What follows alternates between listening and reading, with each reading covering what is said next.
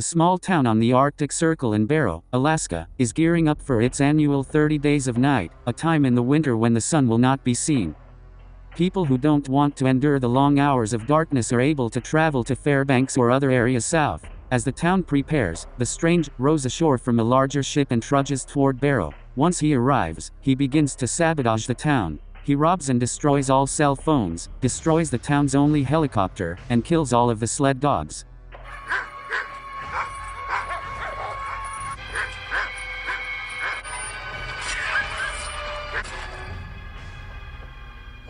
Eben Oleson, the sheriff of Barrow, is charged with these offenses. Stella, his ex-wife who moved out of town a while ago, missed the last plane out of town and will have to spend the next 30 days in Barrow. Although they try to distance themselves, she helped Eben with the stranger to subdued and taken to the station house when they confront them in a town diner.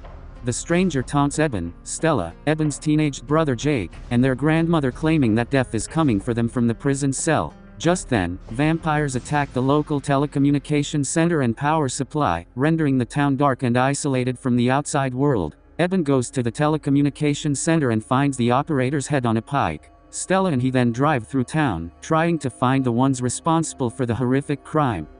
Meanwhile, the vampires, led by Marlowe, attack the town. Marlowe uses an ancient, guttural language, while the rest of the vampires shriek. Bullets are useless against them unless they are struck in the head, and they kill the bulk of the town, including Eben's grandmother.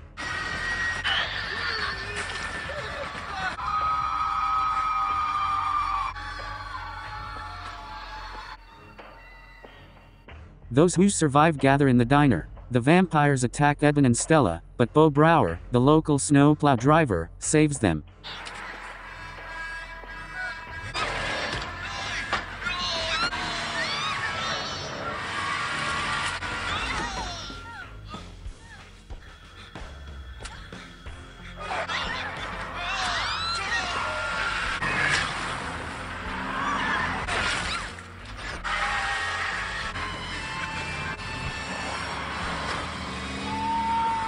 Everyone goes to the abandoned house of someone who had left town earlier that day.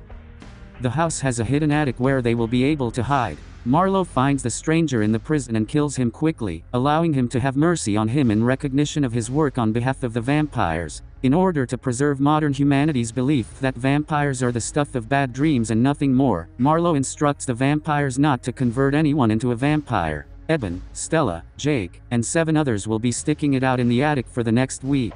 They fight about leaving, but most of them remain. Only Wilson and his senile father, Isaac, are left behind. Eben goes out to help a stray survivor and discovers that beheading vampires will kill them.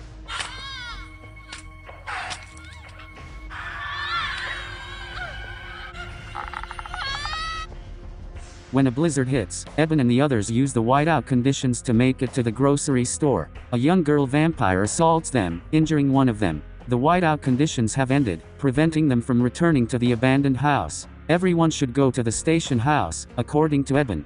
He will provide a distraction by running to his grandmother's house. She smoked marijuana and has an ultraviolet light system. Eben makes it to the house, starts the generator, and lights up the vampires who have followed him. It hideously engulfs one, forcing Marlowe to kill her.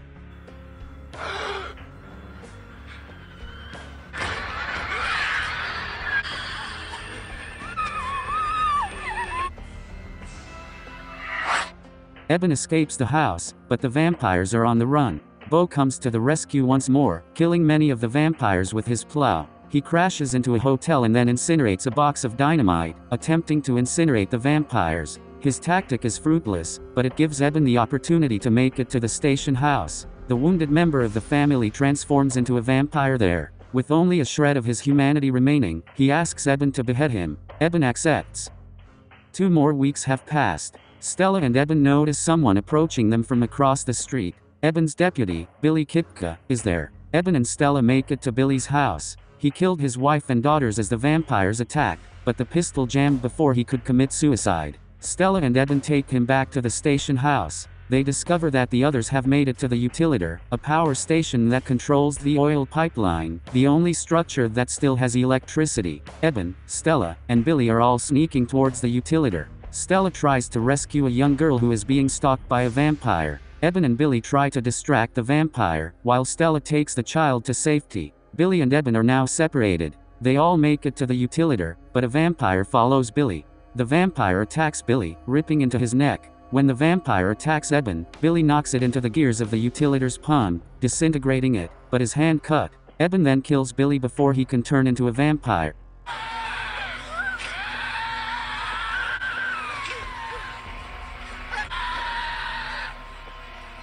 In a few hours, the sun will rise. To hide their tracks, the vampires decide to incinerate the town. Stella alerts Eben that she and the young girl are hiding under an abandoned car, the fires quickly approaching them. Eben, realizing that he cannot defeat the vampires as a human, infuses himself with Billy's infected blood so he can fight them as a vampire. Eben wins a close fight with Marlowe, who is battling a brutal battle. The other vampires disappear as a result of lack of leadership. Stella takes Eben to watch the sunrise. As he is incinerated, she holds him in her arms.